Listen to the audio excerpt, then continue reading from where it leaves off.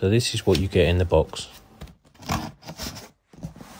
So in the box you get these milliohm resistance measuring pens. You can use these by measuring the resistance across your welds. So in these bags we have some battery nickel sheet, which are test pieces. Please pause the video for specs. Get 10 samples in each bag. Next we have your pedal switch for the connection for when you want that connection made. You just put the foot on the pedal. And this is your power supply, which is going to go into the back of the machine. In this bag we have some more test pieces, which is pure copper, 10mm by 0.15, 5 meters of that. Next we have the spot welding electrodes, which are heavy duty. These are absolutely beautifully made. Real nice thick gauge copper wire with bullet connectors, very nicely made. Also with this jack plug connected to the leads. The leads come nicely braided. They also come with these trigger handles. I took mine off, you'll see later in the video. It also comes with 4 spare probes and an Allen key. I haven't needed to replace mine yet, as this is a recorded video, and I'll show probably later on in the video how to change these probes. That's all of the accessories. Next we have the user manual and your warranty document. I must say that this manual is very nicely documented all the way through. Tells you all you need to know about your Glitter 811H 42 kilowatt machine. Next we have your 2 screws.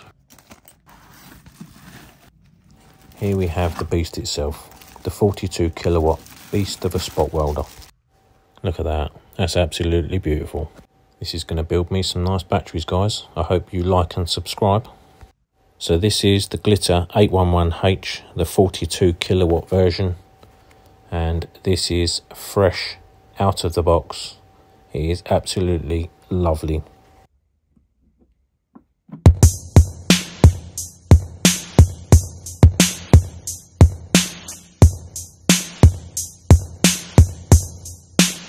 So here it tells you what model you have.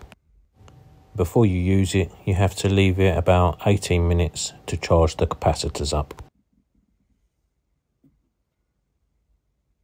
So here is your power supply socket, and this lead here is for your pedal or your leads, whatever one you're using, and here is your power supply switch on and off. So before setting up, let's remove this little plug socket first, and now I'm going to show you how to do it. Before you start, just remove these stickers first. Once removed, place your leads into your sockets, getting those screws we had earlier. Place them through the leads and tighten with a screwdriver.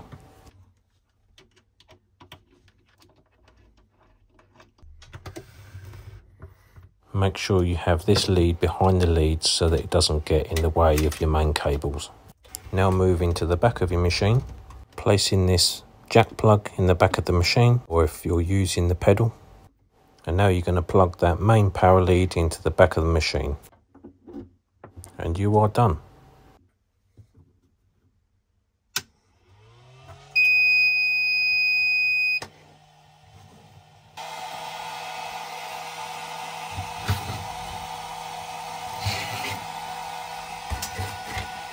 And this is the first time powering it up.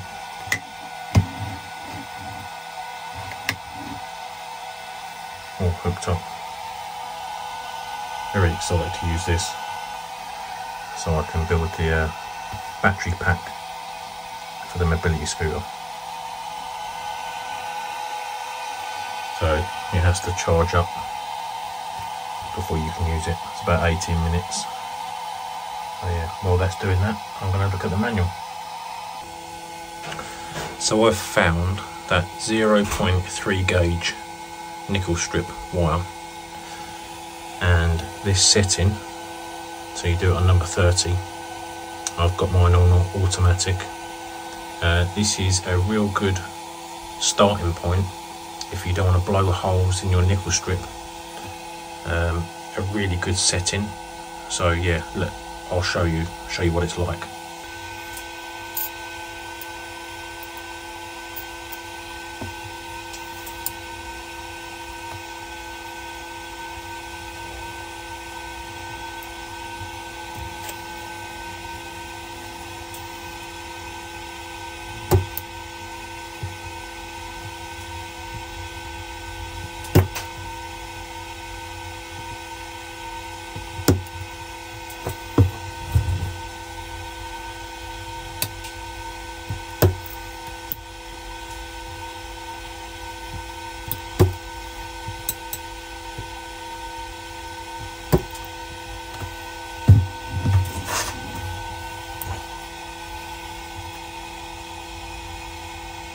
Beautiful spot weld, and they're very strong, and that's only on 30. So yeah, that's what I've found. Nice setting for 0.3 gauge nickel strip.